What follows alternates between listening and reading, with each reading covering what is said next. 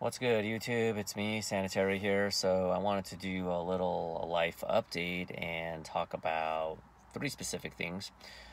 First being, I want to give you the results of my daughter's allergy test. For people that remember, weeks ago, I discussed how my wife and I, my daughter, we went to San Diego and we had to unfortunately take her to the urgent care because she had an allergic reaction. So we had suspicions of certain types of food, so we actually got that tested. The second thing I want to talk about in this life update is my pursuit of, or my current routine in which I'm trying to increase my overall one rep bench press for people that are interested into the lifting aspect, and I will have more workout videos in due time. And last but not least, the third thing, is to talk about the election and what's been going on. A lot of misinformation by the mainstream media, which I'm very upset about, and I wanted to talk about that. So in this order, 1, 2, and 3. If you're not into the election stuff, I know it's a lot of crap, and a lot of people are just tired of it. I totally understand. Just click away. That's fine. If you want to listen to it, that's fine too. So let's get right into it. The allergy test, there's two options that you can do. You can do like a prick test where they get like these needles and it takes like 15 minutes. They test certain foods, and then when they put it on your back, if there's a response, it kind of like, has a reaction. My wife did it years ago, but it takes like 15 minutes and it's very uncomfortable, especially for a 1.5-year-old. The other one is a blood test, so we opted for the blood test. It was still a little bit tough because it takes about a minute and a half, and she was kind of crying and screaming. Hurts my heart, but we did it. Got the results from the allergist, and we tested for a few things. One, we tested for flax seeds because that was in the oatmeal that she had in San Diego. They also had chia seeds, but for some reason they can't test for chia seeds. So we tested for the flax seeds. The results came back, and they give you a numeric number. The higher the number, the more allergic that she is to a certain food. So it's like moderate, none, mild, moderate, severe, extremely severe, blah blah blah. Her numeric number was pretty much off the charts, so it's a very unfortunate. So it was like one of the highest ones. Sorry if you hear some people doing the lawn. So the flaxseed's not that big of a deal. It's not an everyday food, so no harm, no foul. The second food that we tested for was salmon, because we've given her salmon in the past and she's had a little bit of a reaction. It wasn't as bad as her throwing up, and it wasn't systemic, but she did have some reactions. So we tested for salmon. It came back as allergic, not as severe as the flaxseed, but still she is allergic to salmon. The doctor said that with salmon, especially at her age, there's a 90% chance that she won't develop a tolerance for it. Now, salmon, it's a good food. You've seen some of my cooking videos, but it's a good source of omega-3s, but I prefer different types of fish, some whitefish, cod, and stuff like that. So if she can't eat salmon, you can't eat salmon. Speaking of whitefish and seafood in general, the last thing we tested for was shellfish slash shrimp. That one was a mild case of a reaction, so we could maybe give a little bit at a time in a controlled setting at the doctor's if you want to, or later on, and make sure we have the Benadryl and or the steroid available with the pen, what was it called? The EpiPen, and so that's it. All right, let's get to the second thing for the bench press.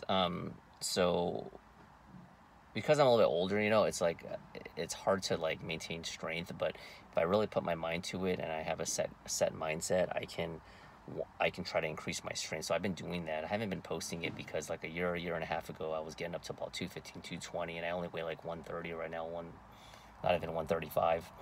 And so today I benched 215. So usually right when I'm around the 225 mark, that's where I kind of stall out. My ultimate goal, I'm not sure. I think on camera I did a sloppy 235, but I don't count that, so probably like 230. So I'm pretty close. So I'll keep you guys updated on that. I've been really working on controlling the weight, trying different rep schemes, and I'll get all into that, especially if I am able to increase my strength. These are a lot of tips that a lot of people that do powerlifting already know. Nonetheless, I will share you those tips as I hopefully get stronger. I did 215 pretty good, I think, so next week I'll try to go to 220. All right, now that's out of the way. Election time. The media has declared Joe Biden the winner. Now, I just want to first and foremost state that the media is being absolutely careless by declaring Joe Biden the winner prematurely because the votes are still being counted. The media does not decide and give Biden the president-elect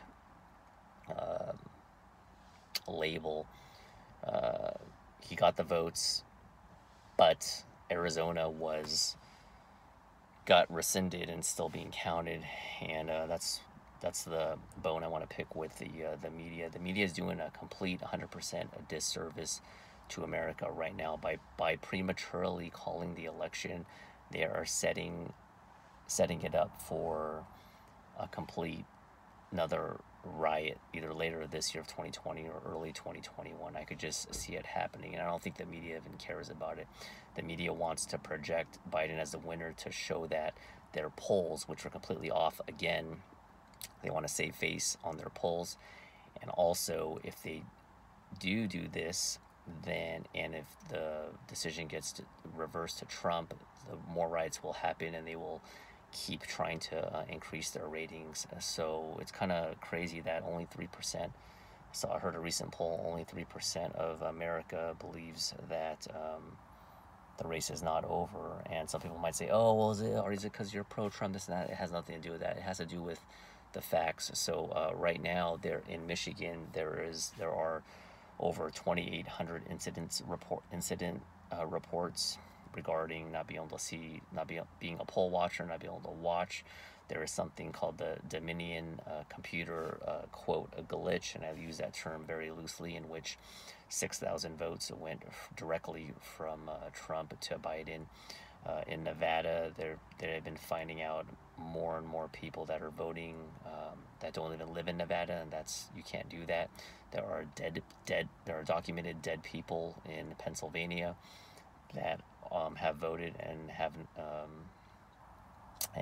What else? There's a lot of other things. So essentially, right now, currently, as I talk about this, Trump has actually 232 electorals. He has 214 if you look right now, but he won Alaska and he won North Carolina. He's at 232. So, he's got to win some other states. But this is not me to promote one candidate over another.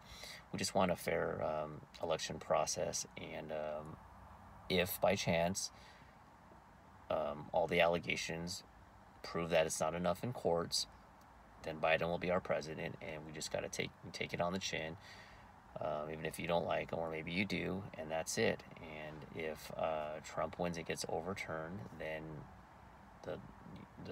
that means the courts have decided that there was fraud in certain states. Now, a lot of Republicans are pretty angry right now, but we're not looting and rioting. But can I be confident? Can I be confident to say that if it gets overturned, that there's not going to be more looting and rioting? I hope I'm wrong, but I just feel like it's going to happen again, and that's why I'm so pissed off at the media because they're giving the rest of America and also big tech. I'm not going to take you guys off the chain, off the hook. Big tech as well. You guys are responsible for giving out true information, and by misleading the public into believing and giving false hope that Biden has 100% won. The electoral college, the votes are all not in yet. Like I said, Fox News 2, they called Arizona way too quick. There was only like 54% reporting. There's still on over 700,000 votes to remain. How can you call Arizona that early? How can you do that? How can you do that but not call Pennsylvania when Trump is up 700K with 85% voting? It just doesn't add up. It just does not add up. All the swing states, he's winning it, and then right the night of it, everything just freezes.